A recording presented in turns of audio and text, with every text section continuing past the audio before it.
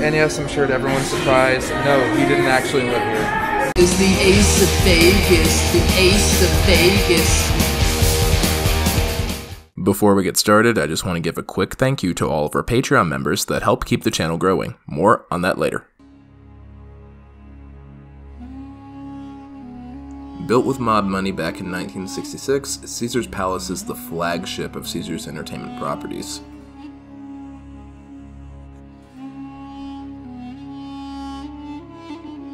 Located scenically at Center Strip, it's the 6th oldest hotel in Las Vegas.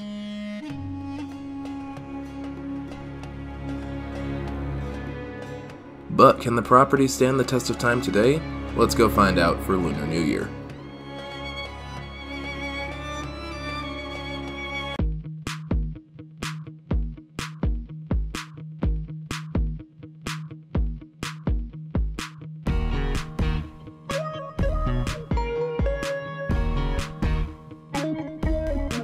Alright, Spinners and Sharks, here we're officially at Caesar's Palace, starting with the center gold statue of Caesar himself.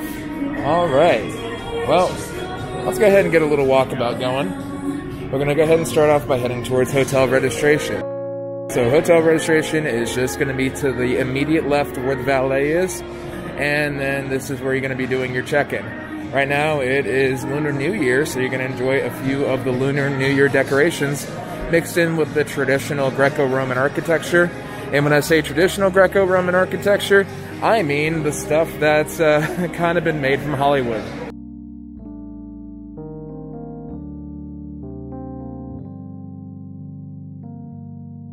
Yeah, Emperor's Essential Shops on the left. And then the Cafe Americano on the other left over here, as well as our siren fountains. And then here is the registration area where you can check into one of over 3,900 rooms and suites. Self-checkout and check-in options are to the right, and traditional check-in options are to the left. Looks like it's going to get pretty busy this weekend. Coming through this direction over here, we're also going to find the 7-star and diamond registration, so that's for the high-level members. It's actually going to be going down this hall through the Laurel collection, where they've got some rather spicy artwork that I'm not allowed to show on screen, including a few lovely Picassos. And then, of course, one of the many Starbucks here on the Vegas Strip. There we go, there's some more appropriate artwork. We're also going to notice an immediate left from the Octavius Towers are the wedding chapels and the Laurel Lounge.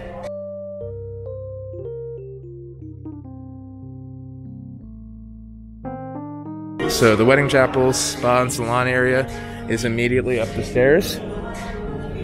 And then the special event registration is here, so you can get your wedding started.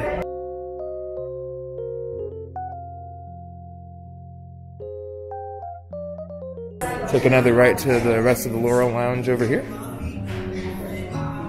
Or Laurel Lounge, I should say. Never pronounced that right. Yeah, it's like a crown, it's like the leaf crown thing. I'm gonna have to research that and probably re-record this part.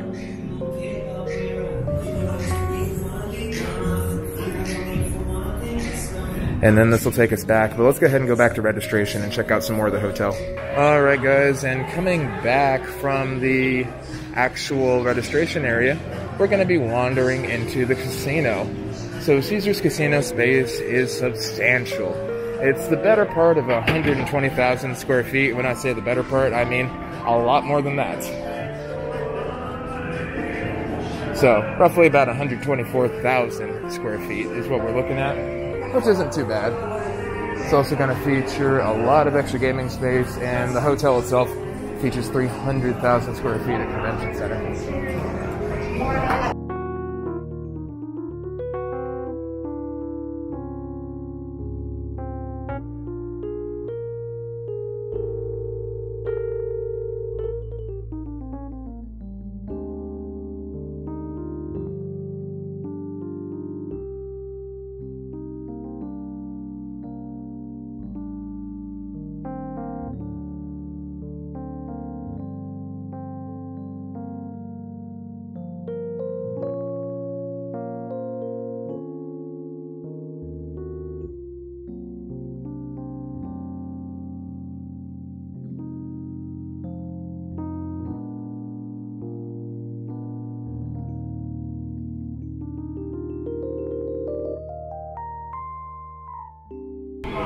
Also heading back, gonna see the casino center bar here.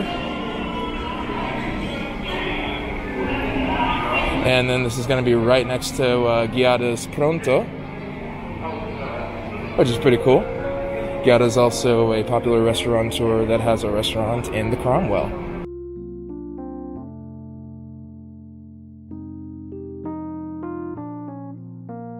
And slightly off to our left, we're also going to have one of the favorite lounges here, Mr. Chow, and then a great Chinese New Year display.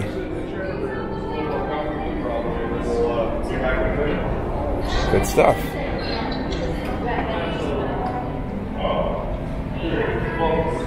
But yes, back to the Giada wine bar here. Pronto. All right. And then a short wander around over here, we're also going to notice the conference center and ballrooms upstairs. So 300,000 square feet, excuse me, of conference center space. Also right next to the essential store over here, which is surprisingly closed. This place is a little bit of a labyrinth. If you're heading back to the Palace Tower, you can go back this way. And you can also access the pool from here, but not too terribly interested in that. Let's go back towards the casino and see if we can get to the Coliseum.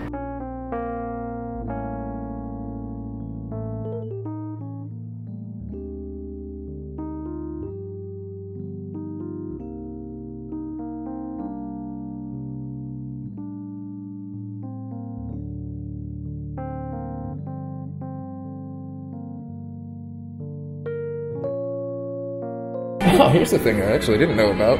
There's a FedEx office inside the Caesars, so that's kind of interesting.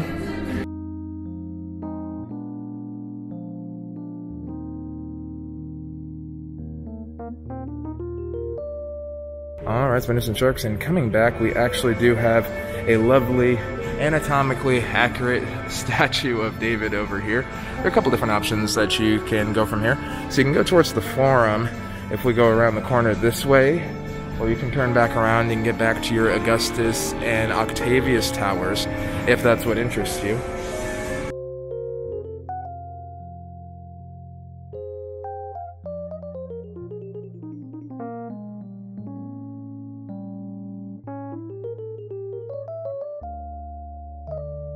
Would love to get some more pictures of the statues. I just love the artwork here. I know it's very Hollywood-esque, and it's definitely not real, but, you know, it's just kind of neat. Ladies and gentlemen's rooms on the left.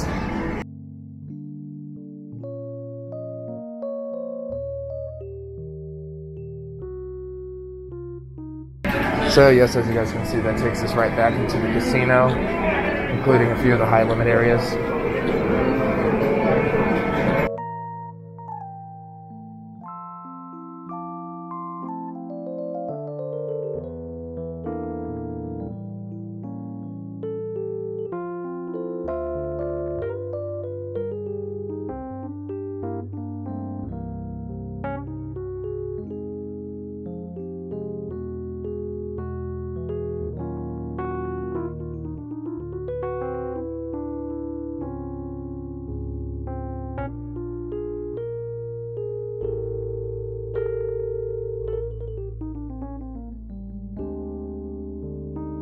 Alright, and we actually ended up at another historic bar and lounge over here. Cleopatra's Barge actually does have a nice little statue of Cleopatra here, who was well known among the Macedonians and the Romans. So that's one to consider there if you're looking for a cool spot. Unfortunately, it seems to be closed, and it leads straight into the Nobu Hotel, as well as the Forum Casino. So the Nobu Hotel is the hotel within a hotel. Gosh, this place is just so big.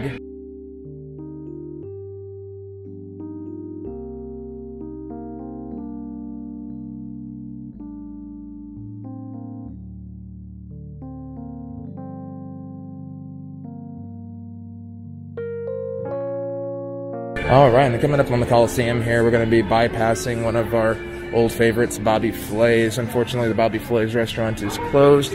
We did do one last video there before it closed down permanently last fall.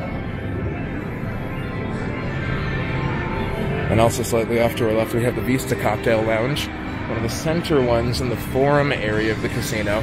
It is also currently closed. I think that one's more of a nighttime sort of thing. So off to the left, we're going to go ahead and see a couple more great restaurants, and we're also going to see the Caesars Rewards Desk and get your diamond rewards as well.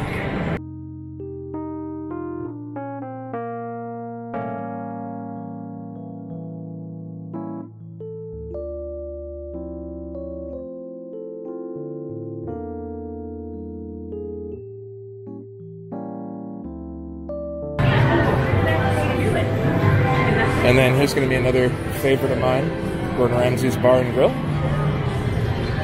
Well, actually, it's Gordon Ramsay's Pub and Grill over here.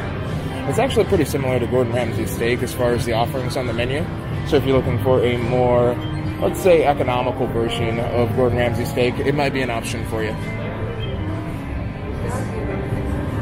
And then we come up to the Forum Food Court here, which includes yet another Starbucks. And then a few other places too. A personal favorite of mine is Tiger Ramen. That's one that I like to eat. But I'm kind of a big ramen guy.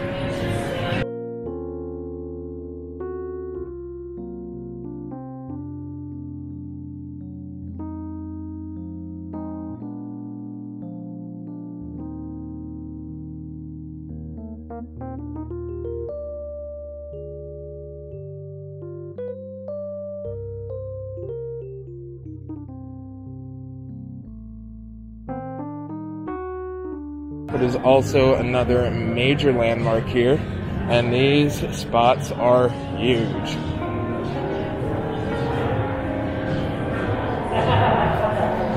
Lots of glorious artwork here, so if you're interested in the Forum shops, it's going to be a nice alternative to the Miracle Mile. This is a little closer to the Crystal shops over at Aria, if you're looking for a rough analog.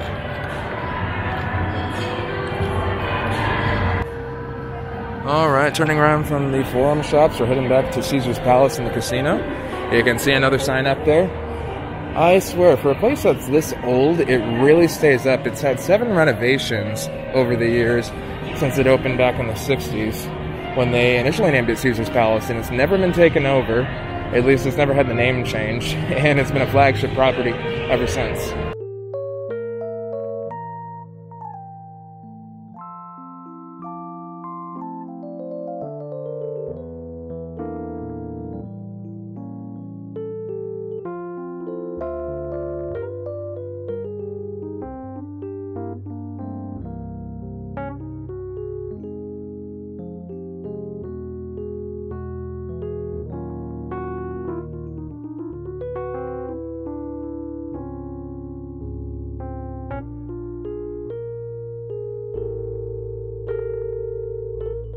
Alright, here we are at Caesars Coliseum. This is where you're going to get most of your shows and entertainment while you're here at Caesars, or if you have shows at Caesars to attend.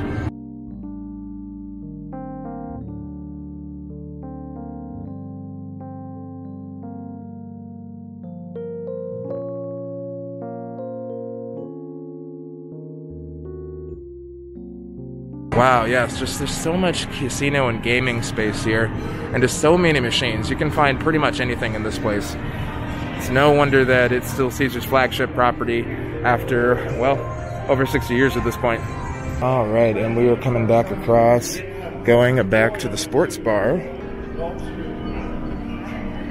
And then coming back from that, we're also going to see Omnia nightclub here. That is one of the largest and most popular nightclubs in all of Las Vegas.